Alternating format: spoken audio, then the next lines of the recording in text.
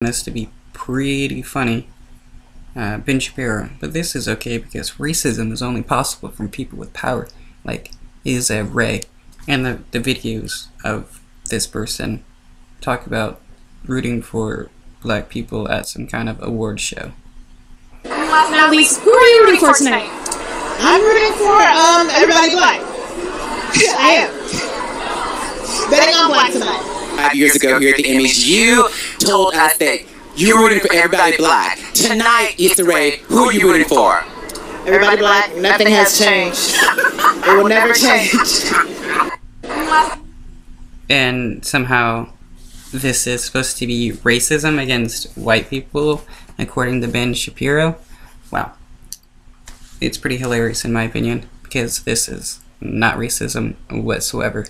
But Ben Shapiro has to make up something to manufacture some outrage amongst his base. Otherwise, how's the money gonna keep flowing?